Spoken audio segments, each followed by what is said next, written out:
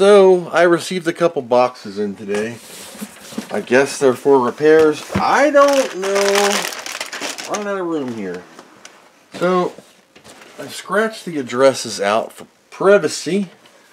And we're going to get the letter opener and see what's in this thing.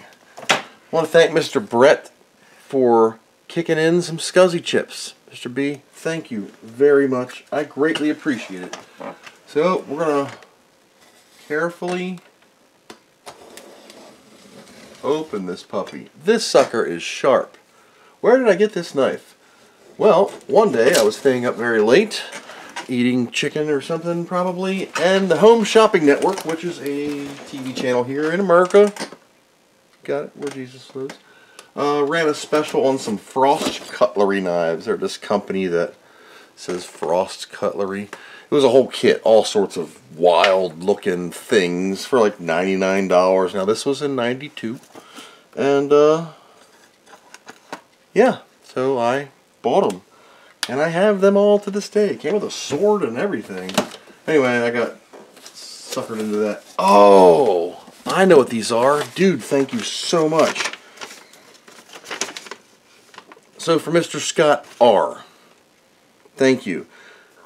I'm writing you from the thumb of Michigan, where I've lived for the past 27 years. However, I grew up around Altoona, which is a couple hours from me. I enjoy watching your videos, and I appreciate your love of a 35-year-old computer. My first computer was a C64. Several years later, I bought an A2000 when in college, then had residency in Bethlehem. I upgraded to an Amiga 3000, had it until '97 when he went Mac. It's been a Mac user ever since. I love Apple. Last year, I was watching YouTube videos and I stumbled upon your channel and I've been hooked ever since. I thought about buying another 3000, but I decided to buy a Vampire V4 and a Raspberry Pi. I enjoy digging into the old operating system, demos, playing games. Recently, I decided to upgrade my home computer with a Synology and retire my Drobos. Dr. Robotics. Both run flawlessly. New power supplies. While I hunted down the boxes, I even found some iOmega zip disks. I enjoy your enthusiasm and craziness during your videos. Enjoy the Drobos, Mr. Scott. Yeah, I totally forgot about this. I thought this was a 1200 repair, and this is epic, and that's why they were so heavy. So, as you know, I have a Drobo 8 something FS. It's like a NAS. Stick all your discs in. It uses this Beyond RAID technology to let you have a JBOD of discs that's sort of RAID protected with their own kind of RAID thing. Mr. Scott had 2 of these bad boys, and he reached out to me and asked me if I would like to have them, and I said, heck yeah. He said, hey, they're not going to work on modern SMB stuff. I said, it's cool. My network is an Apple X serve from 2006. I'm good. I'm SMB 1. Yay, security. Anywho, we conversed, and dude, here they are. Let me put this on the ground. I'm going to pull the Drobo box out. This is really cool, and I want to thank him for that. And these will be used because I have just a few hard drives. This is the Drobo 5D. It's a 5-disc RAID. Front pops off. She's all magnetic. I use these at work all the time. We have the more industrial models, and they're pretty good for what we use them for. So, inside the box, this is so cool. Man, I can't thank you enough for this. We get the Drobo setup guide. Go get your Drobo dashboard, which I just happen to have already installed on my Windblows machine. There should be a small box. Yep. And then the Drobo itself. I need to set this down too. I'm sorry. And there's your small box, big storage. Oh, wow. Brand new Zip 100ths. Anti-click of death. That is really cool. And there's 2 of these. That's what the other box is. I have a monster truck Drobo. That's my storage on the X-Serve. So, dude, this is really, really cool. These are USB based. Oh yeah, Thunderbolt adapter. Woohoo! Guess it won't work on my ARM Mac. But we'll see. On a plus note, I should be able to hook this up and get it detected. Man, I gotta put this on the floor again. And here's the unit. You're thinking, wow, that's not big. Yeah, the box was the big part. So this is magnetically mounted, and you will see you have 1, 2, 3, 4, 5 bays. Now this sucker takes standard SATA hard drives. Plug it in sunlight. Give me some energy. Move the knife before you cut yourself. Yep, USB or Thunderbolt. Let me get a hard drive. Alright, so I hooked it up USB to my Windows machine. Since I'm old school, I got an 80 gig drive. Woohoo! There we go. So we have this boot initialization going on here. That's the inserted drive, which is in there. This one says 1082 GT640. Drobo just came online, detected itself. I'm waiting for it. So it has an old config on here. No problem. We're waiting for the Drobo to show up, which it just did. So, here is the Drobo. Focus, you stupid camera. 5D. Too many hard drives have been removed. No problem. What we do is we go into Tools, and we say Erase and Factory Reset, and you have to type the word erase. E-R-A-S-E. I understand. And restore the factory config. Now, it will reboot the Drobo, wipe the RAID config that it had, and should reappear in just a second. The Drobo itself has gone yellow lights and is initializing. Now, I only have an 80 gig drive in here, and I'm going to show you why. Because I have a 500 gig. Oh, I have a 500 gig we're going to add to it. Yes, it's not a lot of space, but you can add large hard drives to this. I think up to like 4 terabytes. Standard SATA. So while this thing is doing its thing, this should go green and nothing else. This is more capacity when the Drobos are running. And of course, a power light when it kicks in. So we have one and we're red and it's saying add another drive. So we're green. Okay? Add another drive. Alright, Drobo's coming online. Just heard it. It'll take a second to connect the Drobo dashboard here. There we go. We have a Drobo 5D. Would you like to format them? Yep. NTFS. Whatever. 64 terabytes. Yeah, no. You've selected a volume size of 64 terabytes and have 8.9 gig available capacity. Therefore, a single volume will be created. I don't have 64 terabytes. For some reason, I have 9 gigs of space on this 80 gig drive. Let's see what it does. Doesn't do BitLocker. That's fine.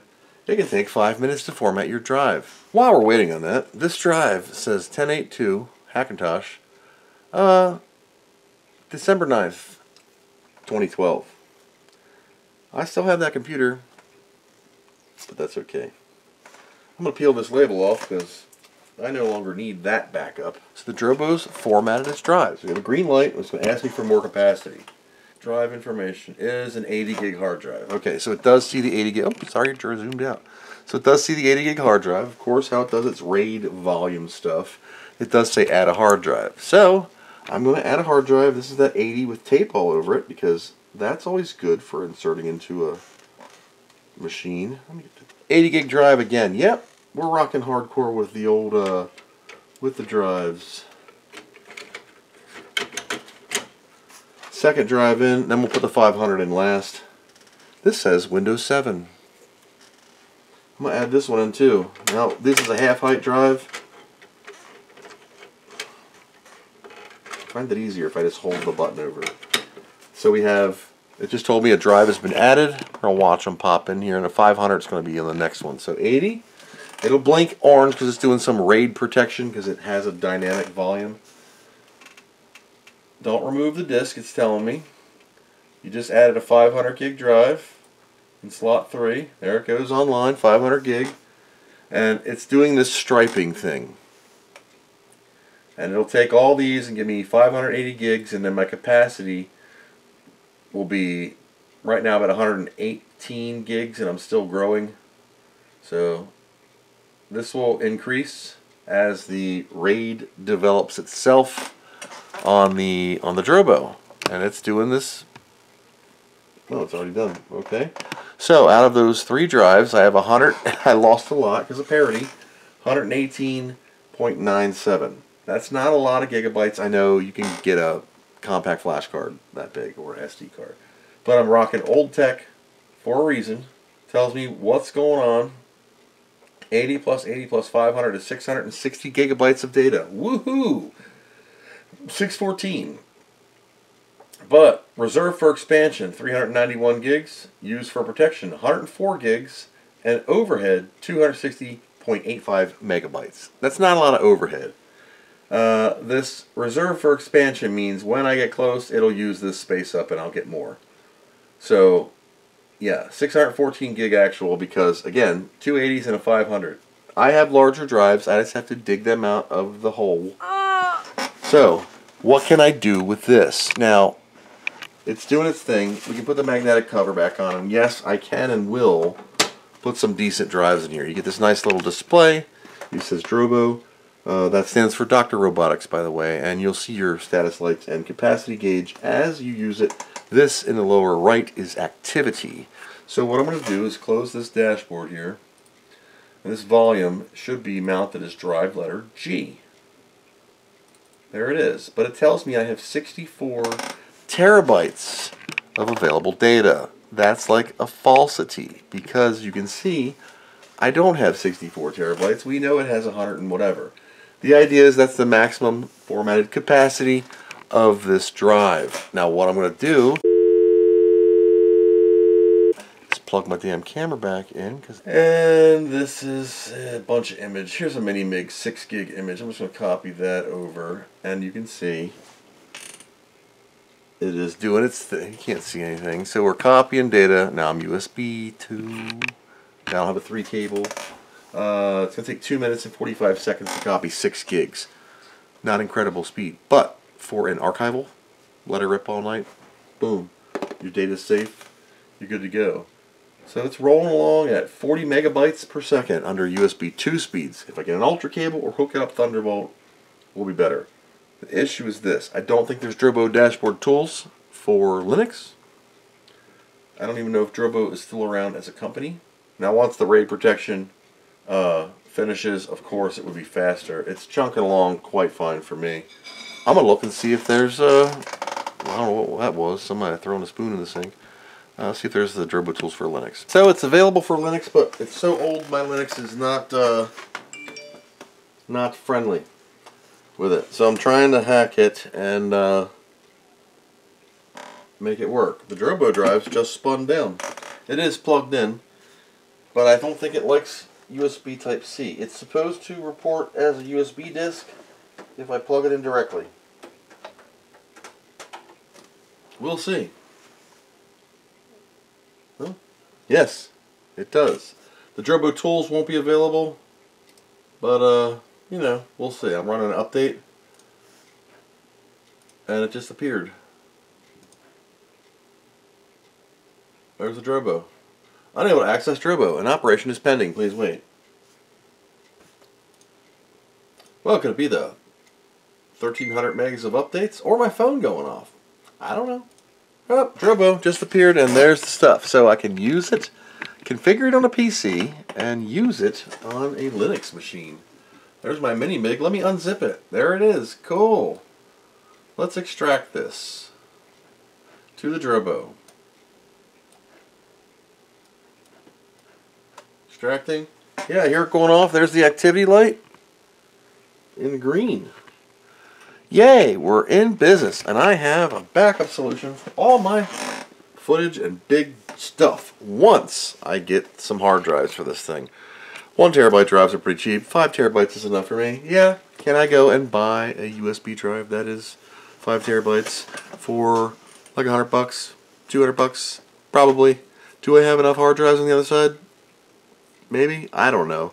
Now, it's not a lot of space for 2023 technology, but I'm not in 2023. I identify as 1994, so this would be incredible. So, just a quick update and a thank you to Mr. Scott for sending these Drobos in. They will be used, and you will be seeing them on the channel periodically as the camera pans into their frame. That's all I got for now. That's a quick update and a very short video. Thank you for watching, and as always, I hope you learned something.